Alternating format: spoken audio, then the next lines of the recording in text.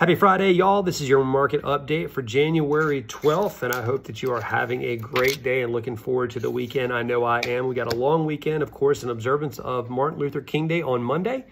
So initially this morning, stocks opened the day higher, but unfortunately, they quickly reversed course and have continued to trade lower on the day for the most part. Currently, the Dow is down about 150 points, NASDAQ's down about 7 points, and the S&P 500 is trading flat currently. Mortgage-backed securities opened the day up 7 basis points after having a heck of a day yesterday in the afternoon, rallied to close up 32 basis points. So it was nice to see that positive momentum carry over into the market today. We did rally a bit after the PPI inflation report that came out earlier today that showed inflation numbers on a wholesale level came in cooler than anticipated, which of course is market-friendly news. So mortgage-backed securities did rally for a bit. Unfortunately, haven't been able to sustain any positive momentum moving forward. Certainly continuing to trade positive is a good thing, but pretty much, ebbs and flows, continuing to trade sideways for the most part. So started the day up 7 basis points. I think at one point in time we were up over 20 basis points, and we are back to, last I looked a moment ago, we're still up, I think 7 basis points or 5 basis points.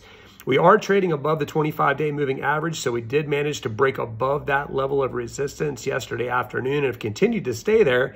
Hopefully that continues to be the case, because if we have some additional market-friendly news next week, we could see some meaningful moves higher in the mortgage-backed security market, which of course will lead to more interest rate improvement.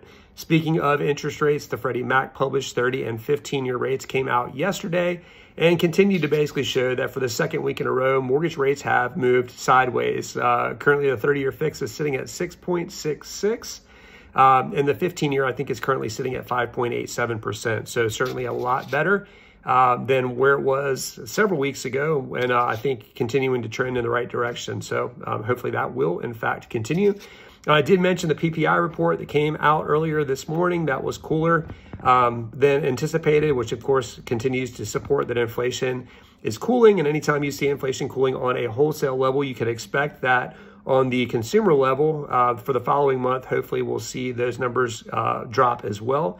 The CPI report that came out yesterday actually showed inflation on a consumer level that was slightly higher than what the market was anticipating. However, I think that was primarily due to auto insurance rates and also homeowners insurance rates. I think that had something to do with it. Unfortunately, the Federal Reserve increasing the Fed funds rate is not going to do anything about insurance rates. So I think the market shrugged that off in the afternoon, and that's why we saw that rally yesterday afternoon.